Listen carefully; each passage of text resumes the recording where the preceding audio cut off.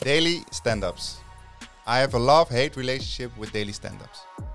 You might know them as daily scrums or stand-ups or simply dailies. And I've been in dailies that helped us to be super productive, laser-focused and customer-driven. And I've also been in dailies that made me feel energy drained before the day had even started. But when done right, dailies can help you to be miles ahead of your competition. So in today's episode, we're going to answer the question, how can you do highly effective and result-driven dailies while working from home? Let's go.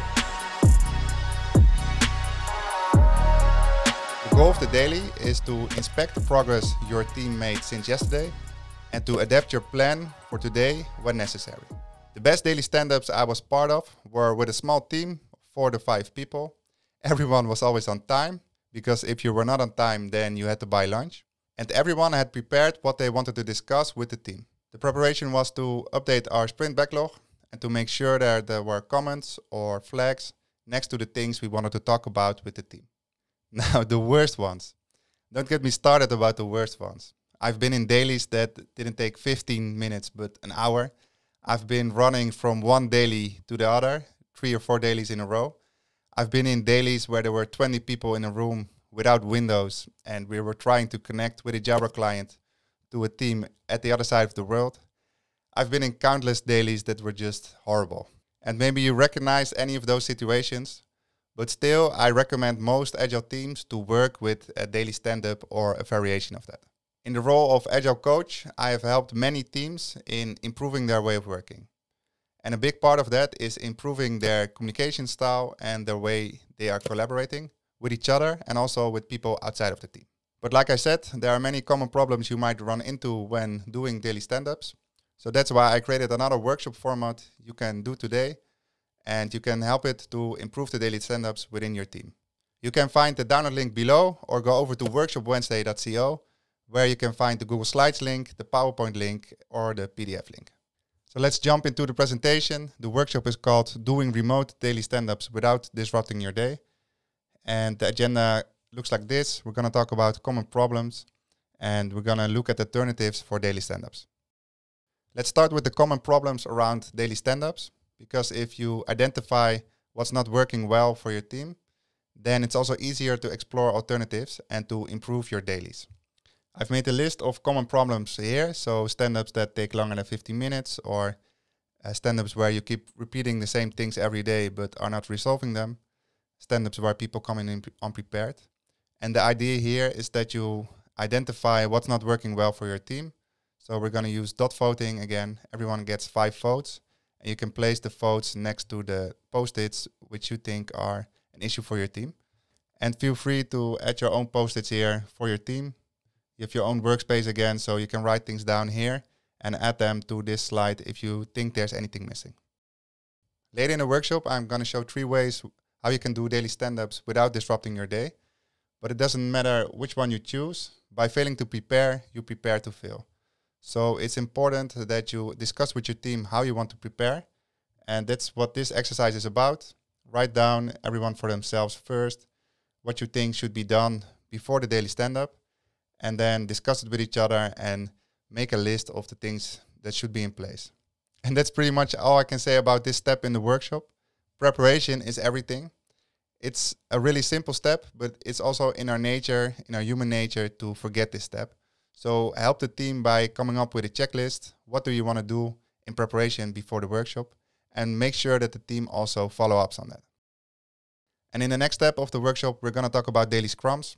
And that's because Scrum is one of the most common ways that people start working agile and also get introduced to the concept of daily stand-ups.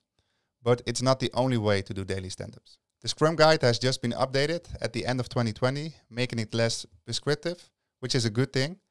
And if we look at the daily Scrum, how it's described in the Scrum Guide, then the purpose of the daily Scrum is to inspect progress toward the sprint goal and adapt the sprint backlog as necessary, adjusting the upcoming planned work.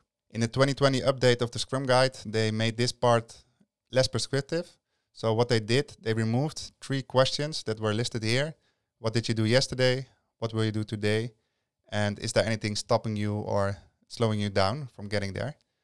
And I think this is a good thing, because when applied right, these questions can be super helpful, but they were applied wrong a lot of times. So because of that, the daily stand-up turned into a status update meeting where you saw 20 people in a line just drilling down the answers to these questions. And that's just simply a waste of time. What maybe still is confusing in the Scrum guide is this part, that the daily Scrum is a 15-minute event. I think most of the people will translate event into meeting. I think this has proven not to be true anymore in 2020. And this principle comes from the idea that you might think that you're all on the same page, but when you actually make it concrete, then you see that people have different ideas, and if you combine them, that you can come up with the best possible solution for your customers. And in the guide last year, I made a side note that video is getting huge and easier to record, and this could be a great addition to this agile principle. And actually, that is what we're going to explore in the next steps of this workshop. Because not only video can be a great way to do your dailies, also text and audio can be great alternatives to do daily stand-ups that don't disrupt your day. But remember that a daily stand-up is just a best practice. In the end, it's about the principles and the values that are behind the daily stand-up. If you feel that your daily stand-ups are boring or not valuable anymore, then stop and inspect and adapt again. The biggest benefit of doing asynchronous dailies is that they don't disrupt your day. For example, if one person in your team likes to start at 7 and other people like to start at 9 or maybe 10 even, then it can become quite a challenge to find the right time to start your daily stand-up. With an asynchronous way, you replace that meeting with a text, audio or video update you send to the whole team and which everyone can see. But the challenge is on how to get started with that and to make it a routine for your team. And the easy way to do that is to make use of tools. I've listed 3 tools: Dailybot, Yak and Loom.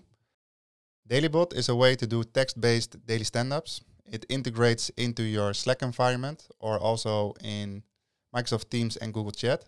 And it helps you to remind you every day to ask you 3 questions. What did you complete yesterday? What are you planning to work on today? And do you have any blockers? So in a sense, Dailybot is kind of like your digital Scrum Master. It helps you to remind the team to fill in the answers to these questions. And the neat thing is that you can add more things, so you can track the team motivation over time. You can give each other kudos. And it gives you a great overview from everything that's happening in the team. If you want to do daily stand-ups via audio, then Yak, Y-A-C, is one of the most popular tools to use right now. And basically what it does, it gives you the opportunity to record audio messages and send them one-on-one to persons in your team, or send them to a channel which your whole team is part of, where everyone posts their daily stand-up audio message every day. The challenging part about this though is that you have a blank canvas and that people can record audio messages as long as they want. So if you're going to use this tool, then I would highly recommend to use a time limit of 1 or 2 minutes per person, because otherwise if you're with 5 or 6 people, then you're only listening to audio. And you want to make sure that people only talk about the things that are really important in their messages.